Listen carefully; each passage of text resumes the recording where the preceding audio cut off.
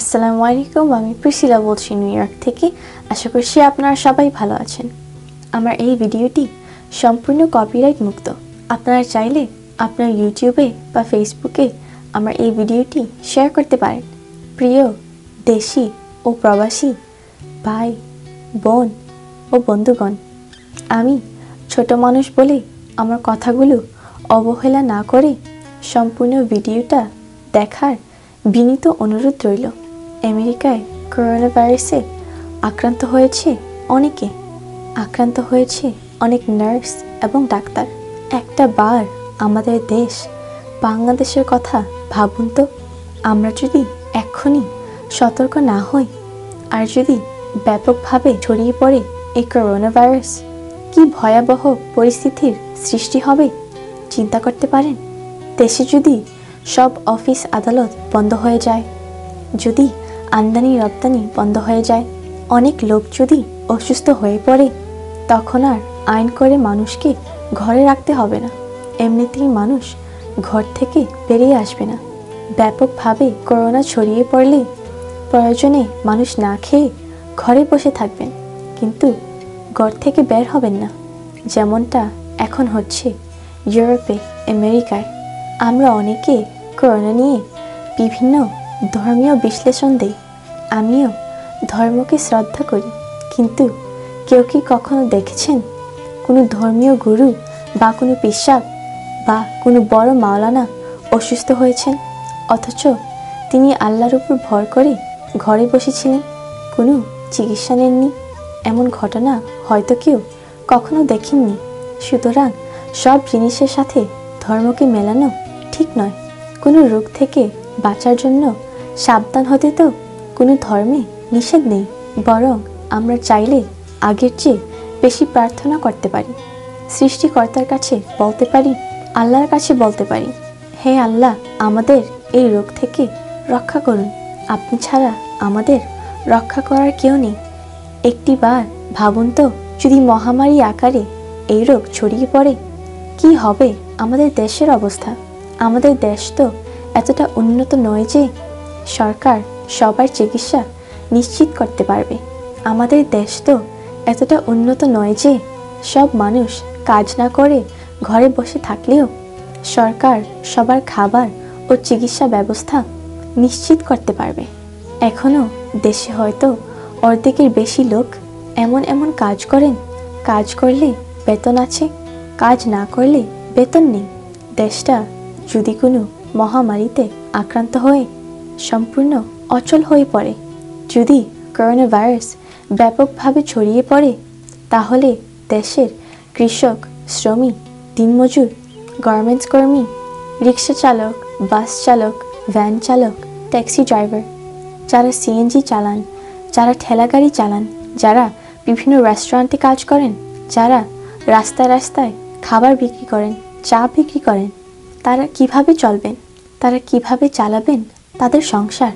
তারা কি পারবেন করোনায় আক্রান্ত হলে খাবারের পাশাপাশি তাদের চিকিৎসার খরচ জোগাড় করতে?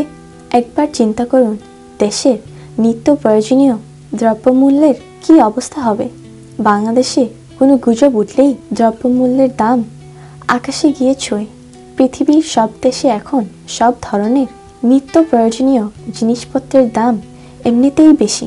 বেশি টাকা দিয়েও পাওয়া যাচ্ছে না অনেক জিনিস, কারণ অনেক ফ্যাক্টরিজ বন্ধ, যোগাযোগ ব্যবস্থা বন্ধ।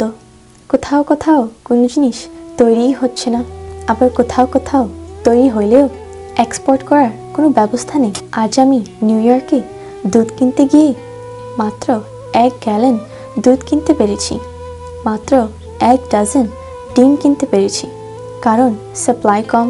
ওরা আমাদের এর চেয়ে বেশি দিতে পারছে না। বাজারে সব ধরনের চাল পাওয়া যাচ্ছে না, ডাল পাওয়া যাচ্ছে না, মাছ পাওয়া যাচ্ছে না। বিভিন্ন ফার্মেসিতে বিভিন্ন ধরনের ওষুধও পাওয়া যাচ্ছে না। পাওয়া যাচ্ছে না মাস্ক, থার্মোমিটার্স, হ্যান্ড স্যানিটাইজার্স। সব জায়গায় পাওয়া যাচ্ছে না প্যারাসিটামলের মতো নেসেসারি মেডিসিন। আমেরিকার মতো দেশে যদি এই অবস্থা হয়, যদি বাংলাদেশে ব্যাপকভাবে ছড়িয়ে পড়ে করোনা, বাংলাদেশের কি অবস্থা হবে? কি অবস্থা হবে বাংলাদেশের গরিব মানুষগুলোর? ওয়ার্ল্ডের প্রতিটা দেশ এখন একটা ক্রিটিক্যাল সিচুয়েশন পার করছে। একটা ভয়ানক পরিস্থিতি চলছে হোল ওয়ার্ল্ডে। এর ব্যতিক্রম শুধু বাংলাদেশ। বাংলাদেশের অনেকে করোনা নিয়ে কৌতুকও করছেন, বিভিন্ন ধরনের ফানি ভিডিও বানাচ্ছেন। কত নির্লজ্জ জাতি আমরা। পৃথিবীর বিভিন্ন দেশের মানুষ করোনায় আক্রান্ত হয়ে বাঁচার জন্য হসপিটালের বিছানায় কাতরাচ্ছে, আর বাংলাদেশের ইউটিউবাররা করোনা নিয়ে ফানি ভিডিও বানাচ্ছেন। আসুন না একবার ইটালির চিত্রটা দেখি। 2000-এরও বেশি মানুষ মারা গেছে ইটালিতে। এত উন্নত একটা দেশে এই করোনায় এতগুলো লোক মারা যায়। করোনার কাছে কত অসহায় মানুষ ভাবতে পারেন। চায়নার অবস্থা সবাই জানেন, আইরানের অবস্থা জানেন, সুইজারল্যান্ড, স্পেন, ফ্রান্স, কুয়েত, সিঙ্গাপুরের অবস্থাও আপনারা সবাই জানেন। আর আমেরিকার অবস্থা আমি নিজে দেখছি।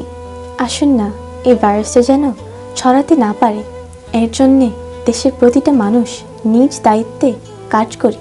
সরকার আর সরকারের মন্ত্রীদের উপর নির্ভর করে কি কোনোদিন কোনো লাভ হবে? আসুন না আমাদের রক্ষার, আমাদের পরিবারকে রক্ষার, আমাদের দেশটাকে রক্ষার দায়িত্বটা আমরা নিজেরাই নিই। এই যে ভিডিওটা দেখছেন, এই ভিডিওটা আজ বিকাল 5টায় নিউ ইয়র্কের ম্যানহাটনের একটা সাবওয়ে থেকে রেকর্ড করা। প্রতিদিন এই সময়টাতে এই ট্রেনে সিট পাওয়া তো দূরের কথা, দাঁড়িয়ে থাকার মতো জায়গা পাওয়া যায় না। অথচ আজ সম্পূর্ণ ট্রেনটা খালি। অল্প কজন লোক আছে ট্রেনের মধ্যে।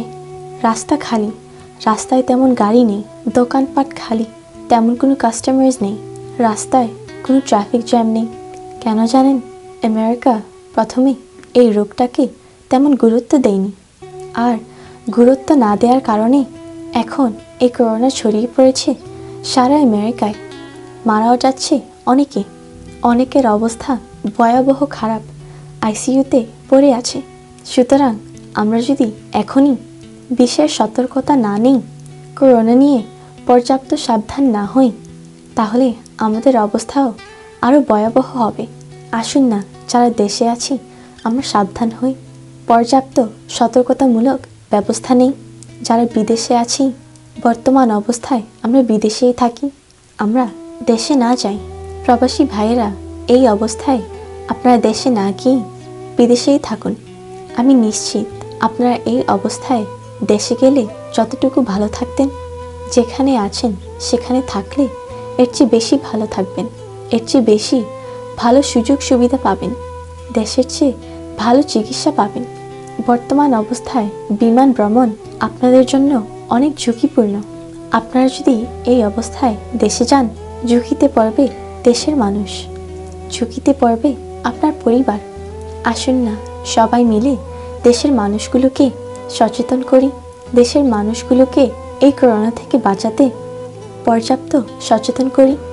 আসুন না নিজেও বাঁচি, অন্যদেরকেও বাঁচাই। দেশটাকে অর্থনৈতিকভাবে সচল রাখার দায়িত্বটা সবাই ভাগ করে কাঁধে নিই। ভালো থাকবেন সবাই। আসসালামু আলাইকুম।